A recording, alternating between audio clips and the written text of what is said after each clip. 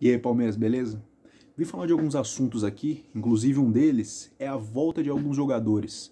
A volta de alguns jogadores, a nova camisa do Palmeiras. Você viu aí, vocês viram aí, né, a nova camisa do Palmeiras que saiu? Puta, eu achei do caralho, eu achei legal pra caramba, eu compraria, eu achei bonita, principalmente a verde. A verde que é quadriculada, não sei se vocês viram aí, deixa aí no comentário aí se vocês gostaram ou não da camisa. É quadriculada, com quadriculado mais verde, mais forte, ou um quadriculado com verde mais claro. Eu achei bonita pra caramba. A branca também é legal. Que ela é toda branca com umas sombras de umas coroazinhas. Puta, do caralho, achei da hora. Eu compraria. Pena que essa porra dela... Porra, essa camisa aí, ela vai estar pelo menos uns 300 pau. Escuta o que eu tô falando, uns 300 pau, mas eu compraria. Eu queria ganhar também, né? Mas como não é difícil, mas enfim.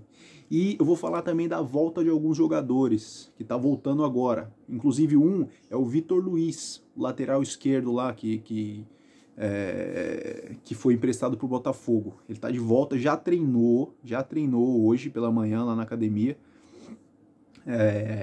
Mas o Palmeiras ainda não sabe, não deixou claro ainda se vai reintegrar ele ao elenco que está disputando aí, que vai disputar o Paulista e a temporada de 2021 ainda, ou se vai emprestar ele de novo.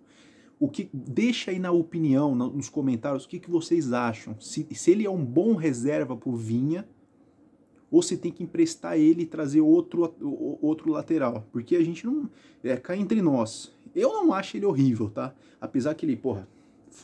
caiu lá com o Botafogo foi rebaixado, ele jogou a maioria dos jogos de titular e tal. Mas eu não acho ele um péssimo lateral, tá? Eu não acho. Ele peca um pouco ali na questão defensiva, ele apoia bem, mas ele pega um pouco na questão defensiva. Eu não sei como ele tá agora, porque eu não tava acompanhando os jogos do Botafogo.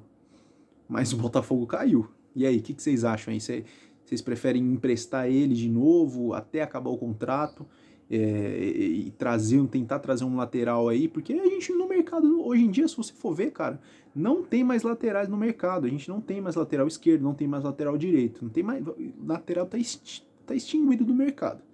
Então pode ser um bom reserva pro Vinha. Pro Vinha não se matar 300 jogos seguidos lá.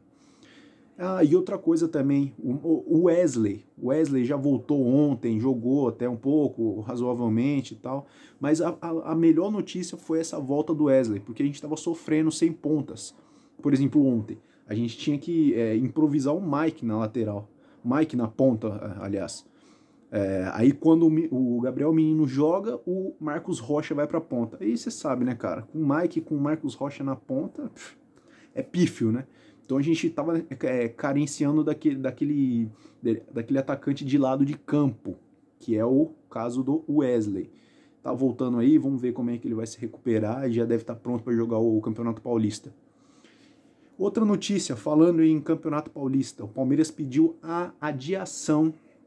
o adiamento da partida contra o Corinthians, que vai ficar entre aí os jogos das finais da Copa do Brasil. Vai ser, se eu não me engano, vai ser dia 3 de março.